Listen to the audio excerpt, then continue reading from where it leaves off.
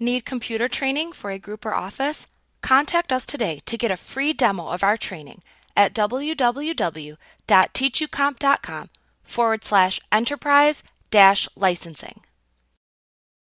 QuickBooks allows you to choose when you enter your credit card charges.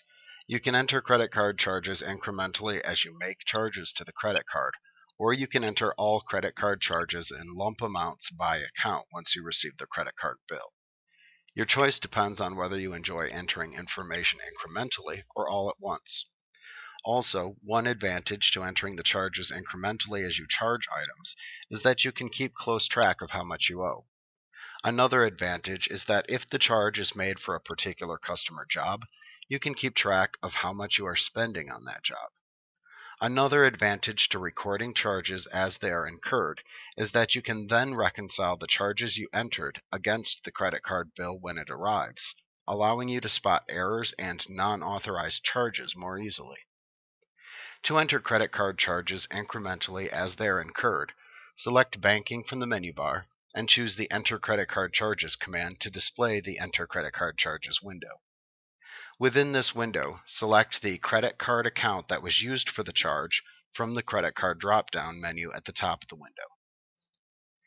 To the right of the drop-down, ensure that the Purchase/Charge option button is selected. Note that you can also record refunds and credits to a credit card account by selecting the Refund/Credit option button if needed. Next, use the Purchased From drop-down to select the name of the vendor with whom you made the purchase. Then enter the date of the charge into the Date field. You can then enter the credit card transaction number into the Reference Number field. Then enter the amount of the charge into the Amount field.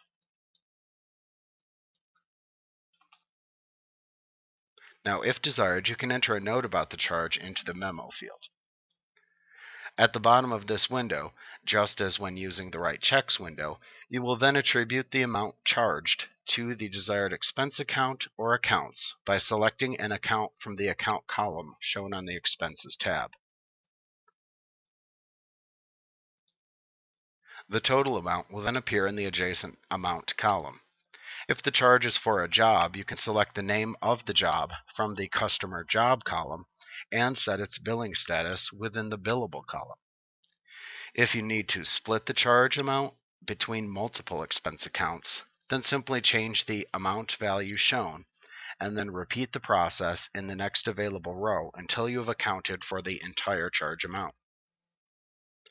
Also note that if you use this window for purchasing inventory part items or buying services from subcontractors, then you will not enter the charge amount within the Amount column at the top of the form. Instead, you would click the Items tab at the bottom of the window and then enter the items purchased with the credit card charge, including their quantities and amounts. The sum value of the items purchased will then constitute the total amount of the charge entered into the Amount field above. Now, once you have entered the credit card charge information, you can then click the Save and Close button to save the transaction and close the window. After you've input the charge, QuickBooks adds the charge amount to the credit card account's register, increasing the total account liability by the charge amount. It will add the same amount to the appropriate expense account once the bill for the credit card is entered and paid.